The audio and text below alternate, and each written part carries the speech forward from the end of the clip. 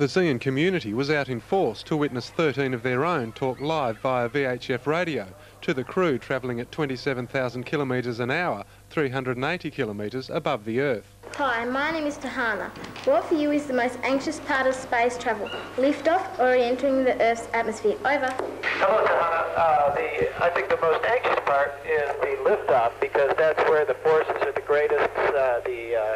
There's a tremendous amount of power being put forth by the engines and the space shuttle. What happens if something goes wrong and you need to evacuate the International Space Station? Hello, Thomas. If something goes wrong, we have the Russian Soyuz spacecraft attached, and so our crew would jump into that Soyuz and we would undock from the space station and come home in that.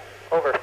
The students have been tracking the space station, studying space and the solar system, and more recently communications technology, leaving them well prepared for the big day. They've been very excited for days and days, and as today's been getting closer and closer, they've almost been bursting. It's been tremendous to watch. The event made possible through the efforts of local radio enthusiasts and their successful application to a body called Amateur Radio on International Space Station.